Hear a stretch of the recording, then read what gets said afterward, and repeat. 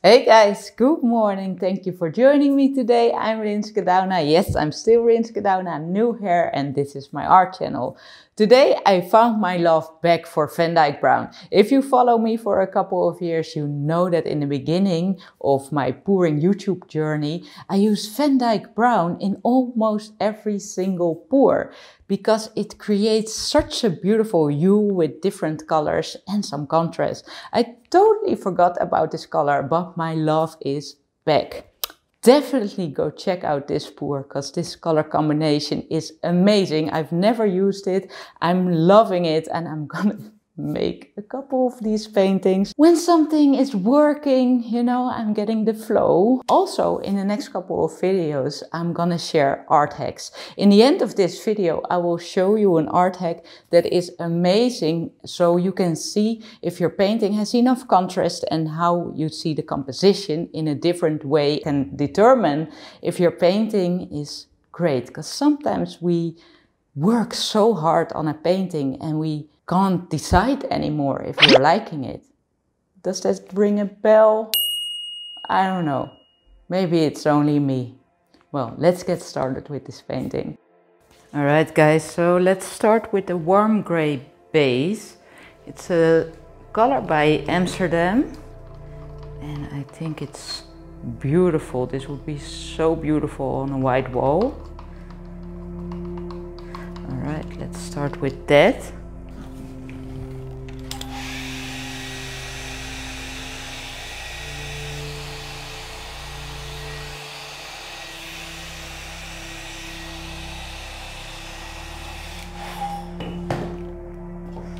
Okay, so, and I would be looking for a very soft look to go on this. I really hope that that happens and works out.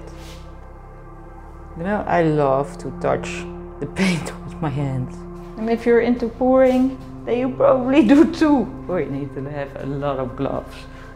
Okay, so let's see what my plan is. I do have some Van Dyke Brown because I think that will be the only color of contrast I'll be using. Yeah, I even was thinking to use yellow in this. I don't know if that's a great decision, but I want to see that. And some Venetian rose. Maybe some gold, but also, yeah, will that, you know, the yellow and gold, will that work with this base? I don't know. I don't know, but I want to try that out. So we're gonna do that. We're gonna do that. And I'm gonna do a stripe this time.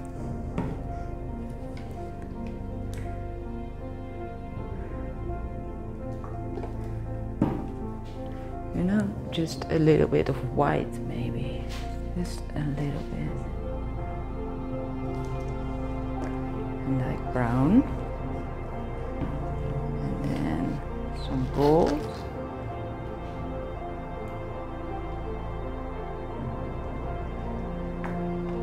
Alright, so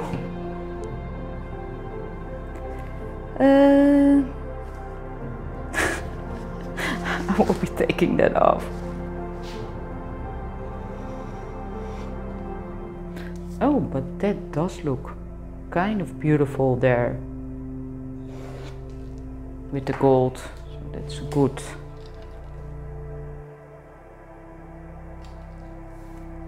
Alright, so a lot of color there, a lot of metallic color I mean, and I even thought, you know, the gold is not working with this color, so yeah, let's see what will happen here, hey?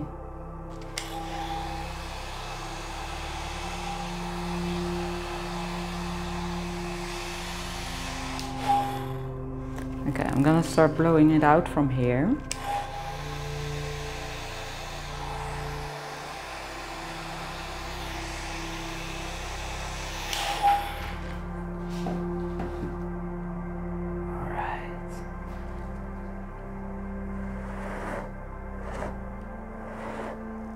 Okay, this here, these colors are beautiful together.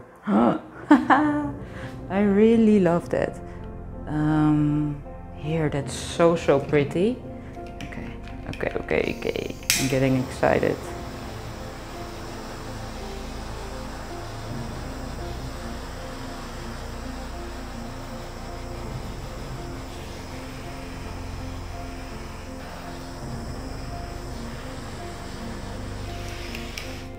Okay, that is beautiful, these colors together. Oh wow. It's super minimal, guys, but this is so, so neat. This is so neat. I love this. Much better than I imagined. And I love that I spilled there that much gold, because that's pretty. I love this. There's a clear line with cells like that. Super minimal, so clean. I will bring you up for a close-up because this is gonna dry like this. I'm gonna leave this. I love it. So it's now 3 days later and it's still wet. You see that here. Here it's dry, but in the middle it's still a little bit wet. I'm loving this gold part here. The cells are so defined, and then the contrast of the Van Dyck brown against the soft yellow and the pink with the warm gray base, it's just gorgeous. Wouter thinks it's a caramel color. I do think it's more a warm gray color. But so when you're in doubt about your painting and the composition and the contrast, I make a picture of my artwork like this and then add a black and white filter to it. So let's put this in black and white.